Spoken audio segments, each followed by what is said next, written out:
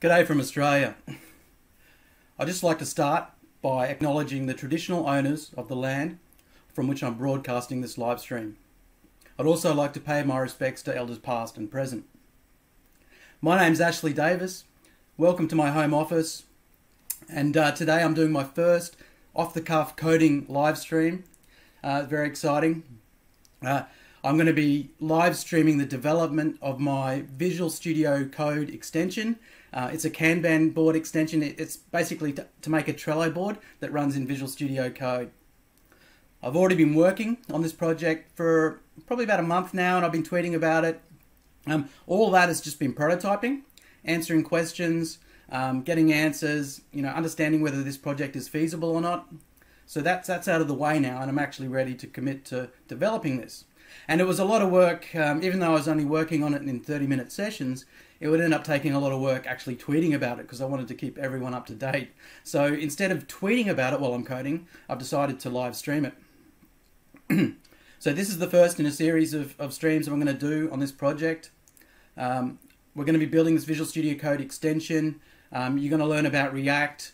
You're going to learn about working with JavaScript and TypeScript. You're going to learn about test-driven development and Jest. Today I'll just be giving a project overview, and then we'll be getting started with a bit of TDD in Jest. Aiming for about 30 minutes. We might go a bit longer. We'll see. As I said, this is basically the first time I've done this, so who knows where it's going to go. I'm going to do my best to explain what I'm doing while I'm coding and why I'm doing it. Please feel free to ask questions in the chat. I'll look at that every so often to find out what's happening there. And please feel free to tweet to me on Twitter as well. My Twitter handle is ashleydavis75. Now we'll get started. So this is the code repository for the example project, or for the prototype that I've been working on, and this is what we're going to evolve into the proper Visual Studio Code extension.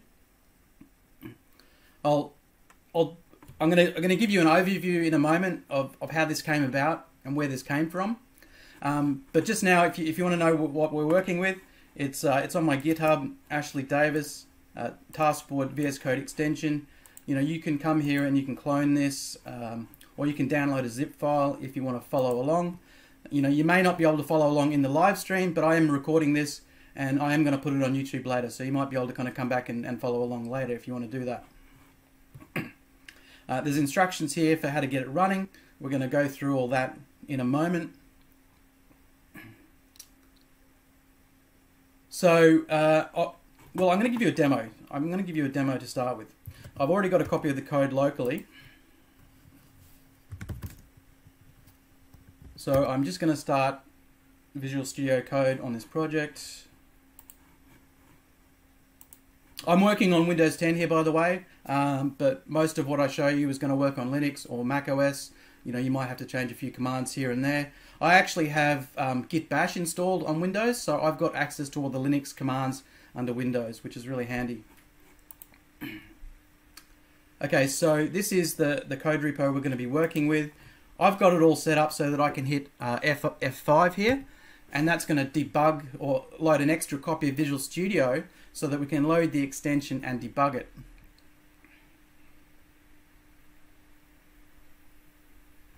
Now this is just, internally it's got like a web UI, and this is just using Webpack to build that before it runs it.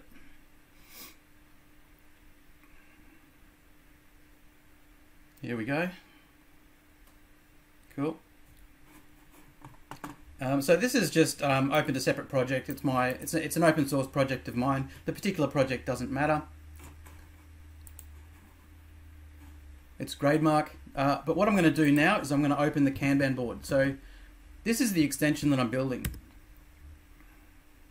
Fingers crossed this works. Of course it doesn't. I did not pray to the demo gods.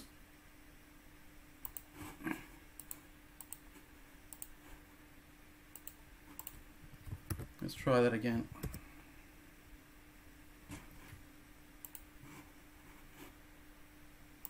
That is so weird. I literally tested this just a minute ago. So this is, like I said, this is a prototype. pretty hack and slash coding to put this together, so can't be surprised if it doesn't work sometimes.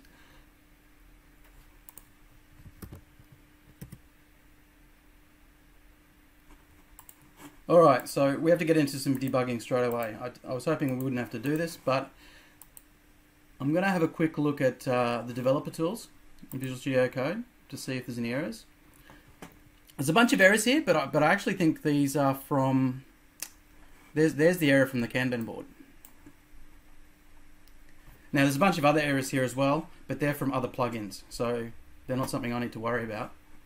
What I'm just going to do is clear that developer tools. I'm going to try opening this thing again.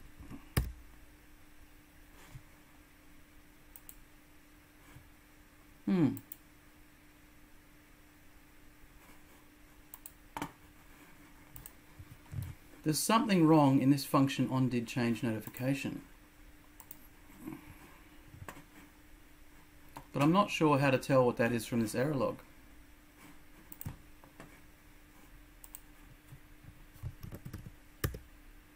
Ah, magic, it worked. For some reason, maybe it's because I didn't have a markdown file selected there.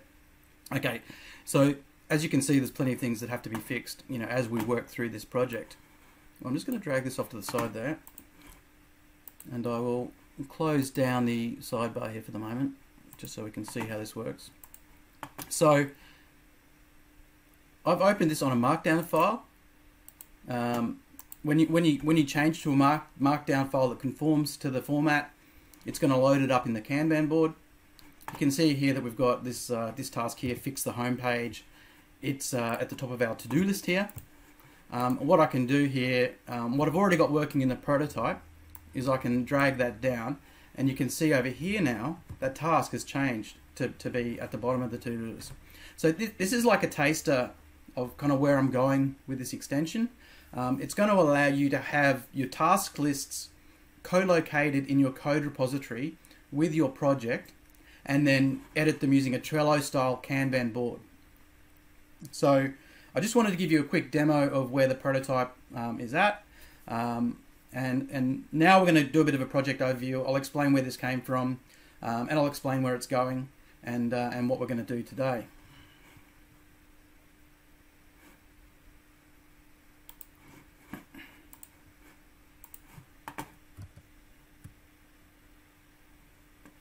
So, as I said, this is the repo. Feel free to grab the code. I'm going to show you how to do that actually in a moment. Now, this all started a couple of months ago when I discovered this thing called Foam. Now, Foam is a suite of plugins for Visual Studio Code that's going to help you do note-taking. Like, basically, I've used it to create my own knowledge base, my own personal wiki. It's all based on Markdown files, and you can have linking with them. And I don't even know all the awesome things you can do with this because there's just so much here. It comes with so many different plugins from different people. It gives you like this awesome kind of view of all the links between all your notes. Once I discovered this, like I really wanted to move all my note taking into Foam, and I've got a load of places where I do that, like Google Docs, Trello, obviously, Workflowy, you know, just text files, Markdown files. They're all over the place. So I wanted to consolidate kind of my knowledge base and all the to-do lists basically for my projects into one code repository. So I've got a lot of tasks lists for various projects in Trello, and so I wanted to, you know, basically have a Trello board in Visual Studio Code where I could edit Markdown files. Like this is what it is a Kanban board. So I've got some links open here. If you are interested in learning more about Kanban boards, if you haven't heard of that before, have a look on Wikipedia. It explains what a Kanban board is, and what Kanban, how Kanban can be used in organization and, you know, organizing a development team and a process.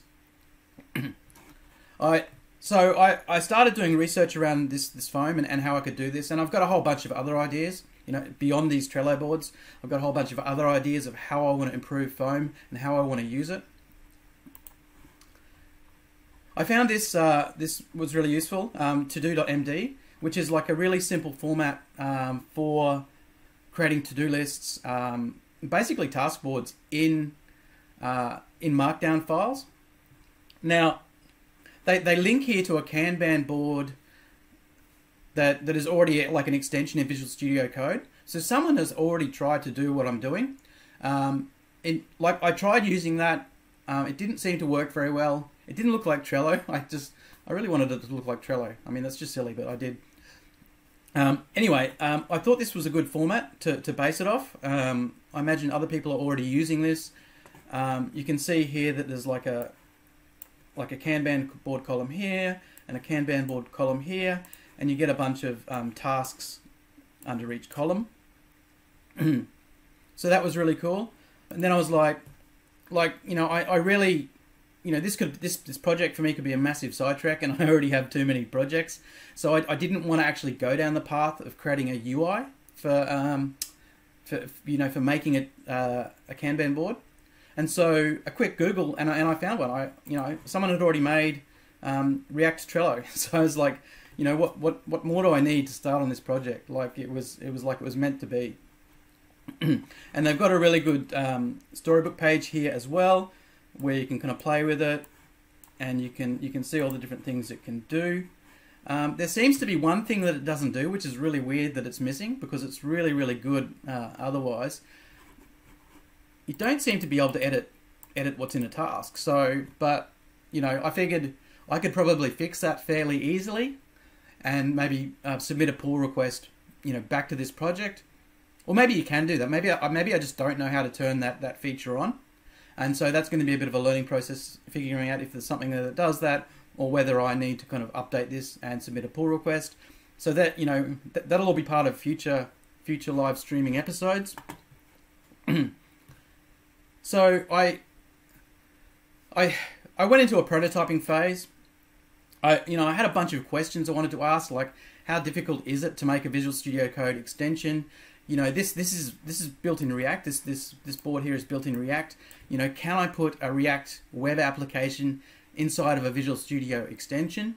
And you know, and then I just wrote down all the questions. I wrote down all these detailed questions that I wanted to know, you know, answers for. Could this be done? How would I do it? You know, where's the information I need to do this?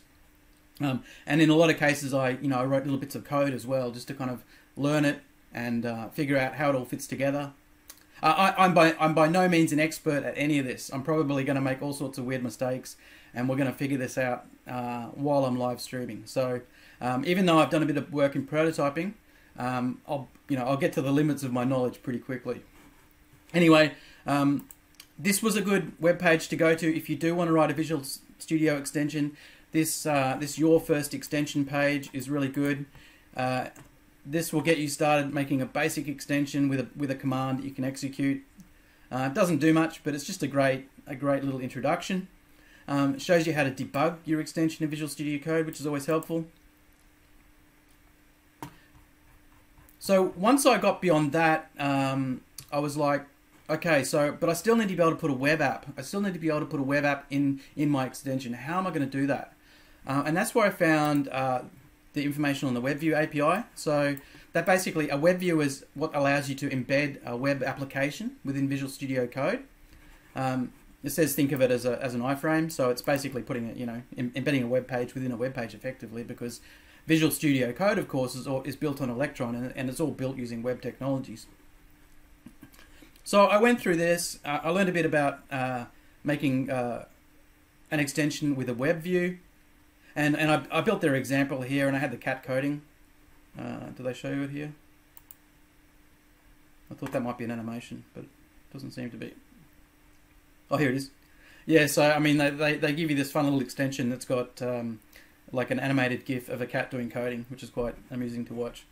So I got that all working, had to play with that. That was all good. But I'm still like how do I get React in here? Like it seemed like it was going to be a big issue, like being able to build React and get it in, and you know, how do you communicate? And I didn't really want to have to go through all the learning, but luckily I found there was already an example of how to do this from I don't know how to pronounce this guy's name. I'm going to say Mikhail Agutu. Hope I got that right. So this is an example of a Visual Studio Code extension that has a React web application running in it. So you can clone this. It's got some instructions down here on how to debug it, how to run the React Web UI by itself. This was a great start, and I'm so happy that I found this, because it would have required a lot of learning to figure out how to do all this stuff. So I'm really, really happy that I got this, and it's a huge head start for me on this project. So I want to say a big thank you to Mikhail for actually putting this up. That said, there's some stuff in there that I'm not 100% happy about the structure of the code. You know, that's just normal for coding. It's not a criticism of Mikhail's code. But later on, we are going to refactor this code a little bit to be into a structure how I'd like it to be, and using a design pattern called dependency injection, so that I can, well, I'm not going to give you any spoilers yet. We're going to come back to that in another stream in this series, and we're going to refactor this, and we're going to use dependency injection to clean it up a little bit. Now, the next piece of the puzzle in prototyping was how do I convert this markdown file? How do I convert this into data that could be used by this Trello board? What I was looking for was a way to parse a markdown file and generate an abstract syntax tree. Now, if you haven't heard of that before, you know, it's just here it is on Wikipedia if you want to learn more about it. But it's just a tree. You know, you parse a language like Markdown. You know, all compilers work this way. You know, your JavaScript compiler, your C++ compiler, they parse your language into this tree-like structure that's called an abstract syntax tree. And it's a data structure then. It's not text, it's a data structure, so it's much easier to work with. So what I wanted to do, I didn't want to write a Markdown parser. You know, no one wants to do that. I wanted to find a Markdown parser that could generate a tree, and then I wanted to basically be able to rewrite that tree using my code into the Kanban board data that's acceptable for to work with that React Trello over here. So I need to get it basically into this board data format. Now I also need to come back the other way. So I need to be able to take updated board data. So you've changed something. I need to be able to convert this back to Markdown. So I need to go in the reverse direction. So I continued my prototyping. I did prototyping in DataForge Notebook. I'll show you some results from that.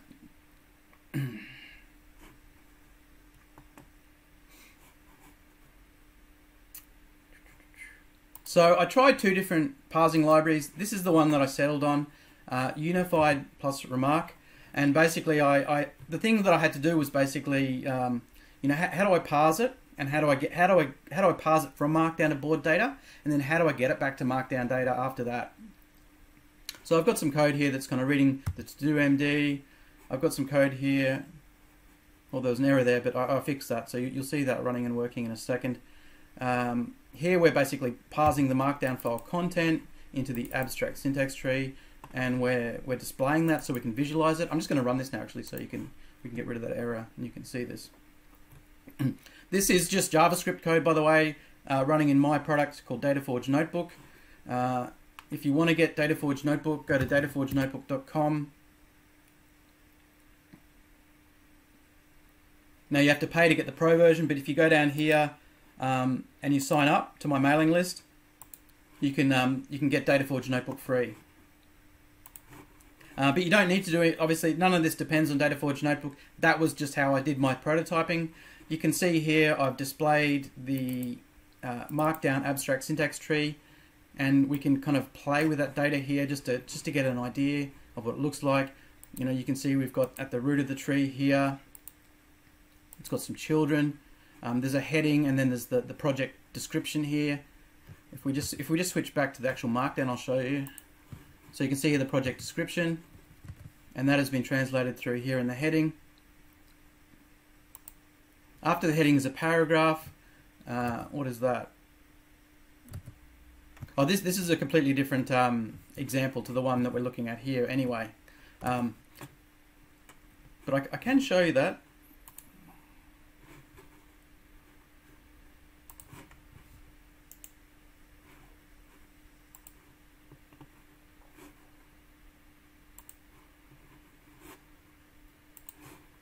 So I just need to find my example to do data here. Here it is.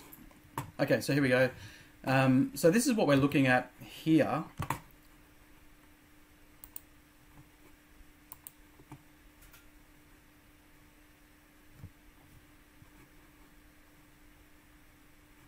I'm just trying to find the actual columns.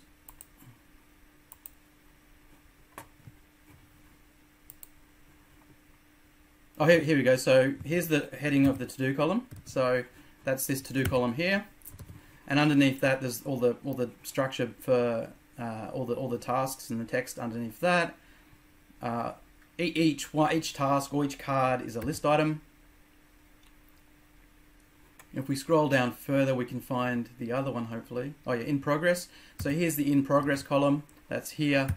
So you can kind of see how that's done a lot of the hard work for us. It's basically parsed this markdown file into an abstract syntax tree, and we can now write code that depends on this. And you can see here is where I'm converting it back. So this is just to prove that I can do this and to understand, have some code that I can then kind of move into my project and actually use it for real.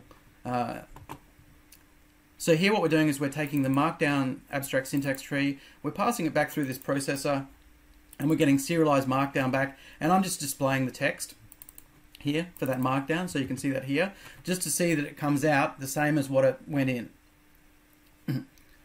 So this is one part of the prototyping. The other part was, how do I get this into board data? How do I convert this abstract syntax tree into something I can plug into the React Trello Kanban board? So this notebook here was my attempt to prototype that, and is what I've used in the actual extension to do this. So this part here, this is where we're kind of reading in a markdown file, the same one we just looked at. We're getting the abstract syntax tree. We're visualizing the abstract syntax tree here just to check that it's okay. And here's my function that I prototyped to convert the markdown AST to a Kanban board. So here we're passing in raw markdown, we're converting it to an AST, and then there's some really kind of funky code here to convert it to board data. This is the code actually that I want to. This is the first thing that I want to do is rebuild this code using test-driven development. Now, obviously, the reason I didn't do that in the first place is because I didn't know whether this project was feasible. I didn't know whether I wanted to invest my time in test-driven development, because while test-driven development is fantastic for making long-term maintainable code, I didn't know if I wanted to do that yet. So I didn't do test-driven development yet because it could have been a waste of time. But this is the kind of code that can really do with test-driven development, because already this code is complicated and messy, and I've just hacked it together. It doesn't handle errors. There's probably lots of edge cases it doesn't handle. I know that there's going to be problems with it, and it's the kind of complicated code that's really going to benefit from being test-driven development. So we're actually really running out of time in this session already. I didn't even think this would take this long to get here, but what I'm going to do is I'm going to gut this function and rebuild it using test-driven development. I'm not going to be able to. I'm barely going to be able to start that in this session because we're running out of time. But you'll see that we'll get to a starting point for that, and in the next session I'll actually start writing the tests, I think. So there's code down here to kind of test that markdown to board function that I prototyped, and to be able to visualize the result and see what you get from it.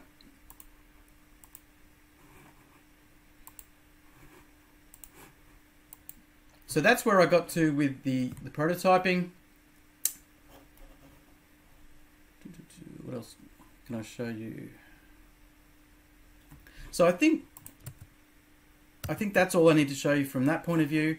I'm actually going to grab the code fresh now. So if you wanted to follow along, this is basically what you have to do. I'm going to clone it using Git. You probably want to fork your own copy and then clone it. You can clone my code repository if you want, but you won't be able to push to it. I'm really happy actually if other people want to contribute to this, but you're going to have to fork it first and then clone it. All I need to do myself is clone it. I'm going to clone it into a separate directory because I've already got a copy of the code, and I'm only really doing this just to show you how to do it. So I'm going to call it extension 2, or maybe extension working. So I'm creating a separate copy of the code just to show you how to clone it, just to show you how to get into it. I'm going to close down the other Visual Studio I had open because I'm going to open this new project instead. So if you type code dot in the directory, it's going to open Visual Studio Code for this project. Now, my README here is just a cut down version of the original README in Mikhail's original code repository, which you can get to if you want to get to it. There's a link here to get to it. And there's just great instructions here on how to get set up. So the first thing we've got to do, obviously, with any Node.js application is npm install. This gets all the dependencies.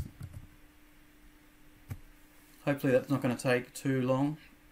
I am on mobile Wi-Fi, by the way, because from out of my office it's difficult to get, well, the Wi-Fi speed isn't that great. Now it's saying navigate down to React app and do an npm install down there, so I'm going to do that.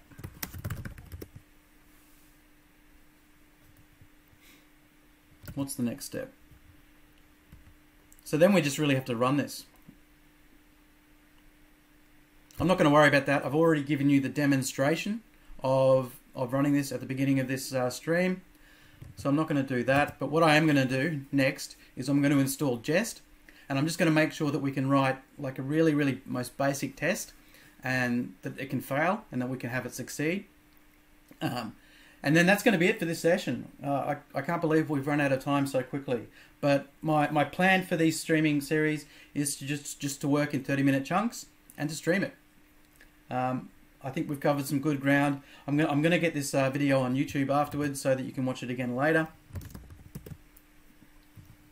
So now I don't have any tests in this project yet, and I don't have Jest, so I'm going to install it. I'm going to save it as a development dependency. We don't need to have Jest installed for production, obviously, so it's just going to be for development. I'm going to install the TypeScript types because I'm using TypeScript. Well, I'm using TypeScript in the extension. In the React code, that's still JavaScript. I would like to convert that to TypeScript. I'm not sure yet if I'm going to do that. That'll be a future stream if I do that conversion to TypeScript. That could be an interesting little session all of its own. Now, while Jest is installing, I'm just going to write my first test. I'll create a test folder and I'll put it under there. I don't really know what I'm going to call this function yet, but it's basically a data converter. So I'll just call my test converter.test.ts.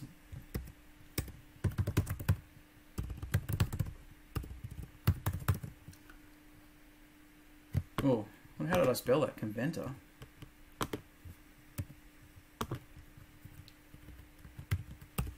Converter, that's not better. I might come up with a better name for this later. This could be a terrible name. So I'm using. I actually come before Jest. Oh, why is it doing that? Auto completion is not being my friend. There we go. I actually come from using Mocha. So I've started using Jest on a couple of my open source projects, but I still use Mocha on a whole bunch of them. So I'm still using Mocha a lot. Mocha is an alternate test framework to Jest, like one that sort of came earlier, and it's still really good. I'm still really happy with Mocha, but Jest tends to has much better performance because it can run each test in parallel in separate processes, so it can be a lot faster when you've got a bigger test suite. And also Jest, it has all the resources of Facebook behind it, so there's just so much you can do with Jest. Like I've barely scraped the surface of what you can do with Jest. Now I'm just going to check that it installed okay. Yep, it did.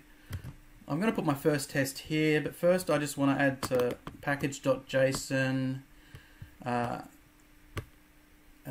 test script, so I can. I'm just going to get rid of this pretest for now because I'm not worried about testing the React code. So that's equivalent to commenting that out.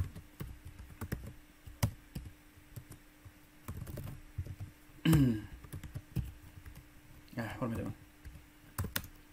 So all I'm doing when I run the test command is I'm just going to run Jest.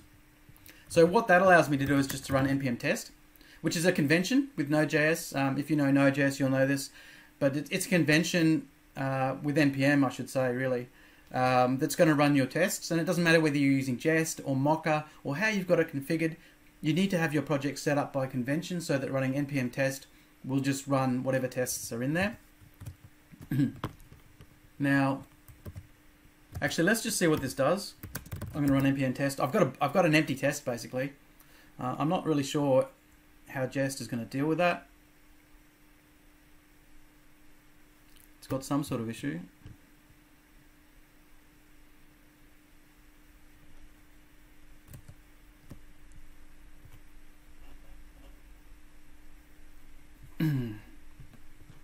Let me just check my TypeScript configuration. I think that's all good. Not sure why this wouldn't be working. Let's just actually type in the test. Let's say expect true to be false. That's obviously a test that's going to fail.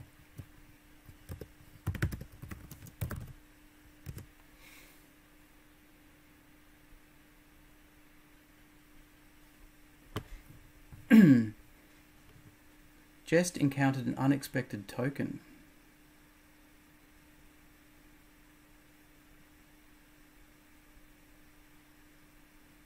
Why doesn't it like my TypeScript? Let's see if it can handle JavaScript.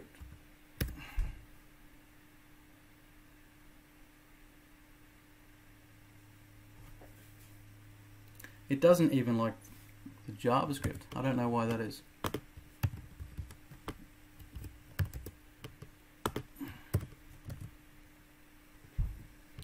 Cannot use an import statement outside a module. I'm not even using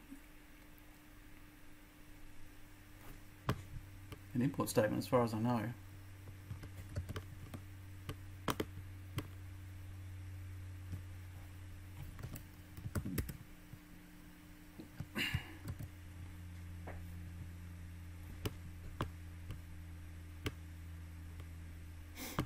Everything looks okay there.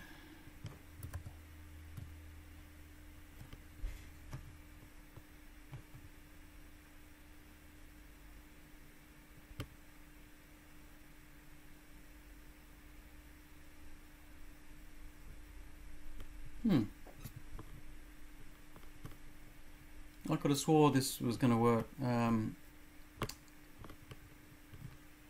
I got the right version of TypeScript? Yeah, I know that Jest needs TypeScript 3.8 or above, so that's right. It's time to ask Dr. Google, I think. Let's see if Google can help us with this one.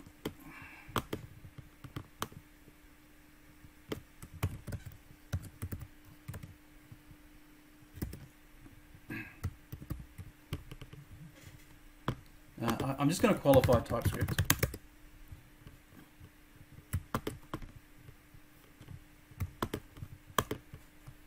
Stack Overflow is my best friend. It helps me through a lot of issues.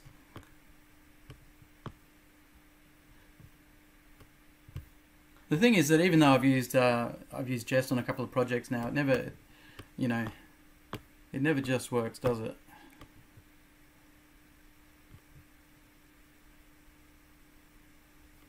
Man, this looks like a way more complicated answer than I need.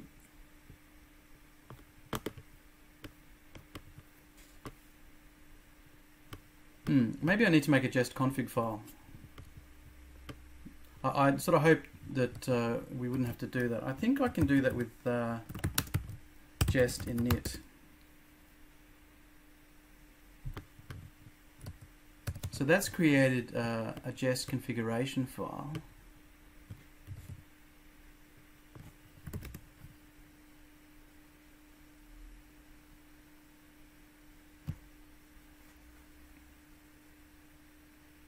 But I can't see it there. I don't know where it's created it.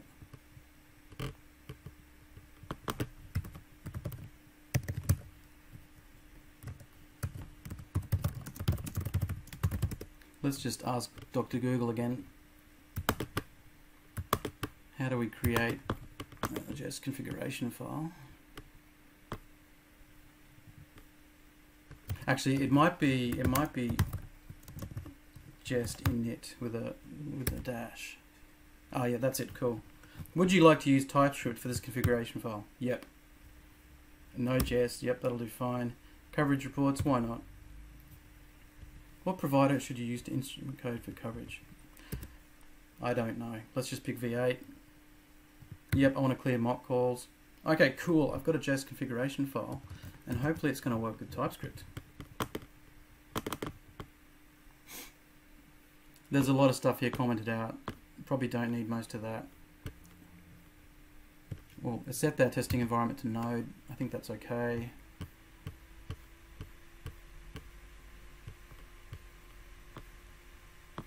We might have to tell it to have a TypeScript preset. I thought it would have put that in already. Or maybe you don't even need to do that anymore with Jest. Okay, let's try this.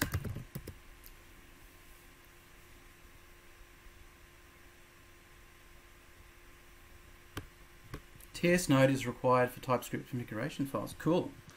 I do like using that. TS Node is a kind of like a replacement for Node, where you can run TS Node instead of Node, and then you can just use TypeScript files with Node. I didn't realize I was going to need this.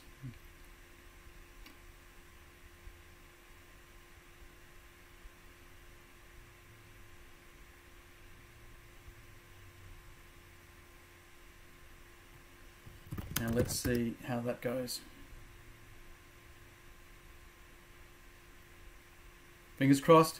Ah, still got the same problem.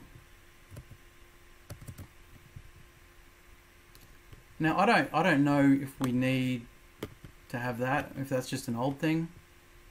Like this is from last year.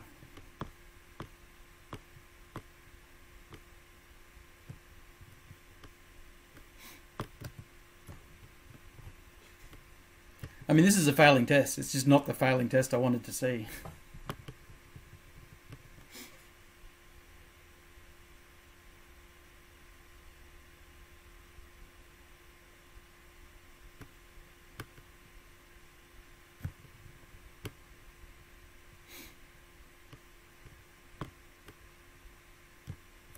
There's just nothing here that makes me understand what the problem actually is.